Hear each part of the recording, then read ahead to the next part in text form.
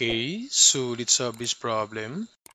So find the geometric sequence that has three geometric means between positive 4 and positive 324. Since in the sequence the first term is a sub 1 and the last term is a sub n, then a sub 2 for the second term, a sub 3 for the third term, and a sub 4 for the fourth term. Then since this problem is a geometric sequence, so therefore, formula for the geometric sequence, that's a sub n, then equals a sub 1 times r to the power n minus 1. So first, we need to find the common ratio. So using this formula, so we have a sub n, that's 324, then equals a sub 1, that's 4, then times r to the power n. So n is the number of terms. So we have 1, 2, 3, 4, 5 terms. So therefore, n is equal to 5. Then minus 1. So to solve for the common ratio, so divide both sides by positive 4. So cancel, then this 324 divided by 4.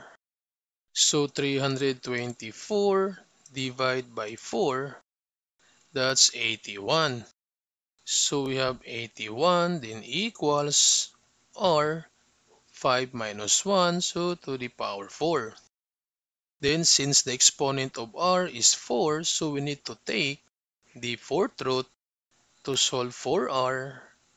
So cancel, so therefore r is equal to, so this fourth root of 81, so we have fourth root of 81, that's positive 3. So r is equal to 3.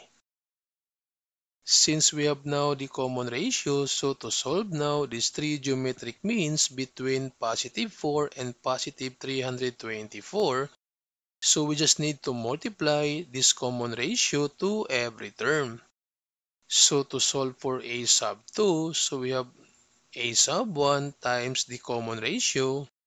So since a sub 1 is 4, then times 3, so therefore a sub 2 is equal to positive 12.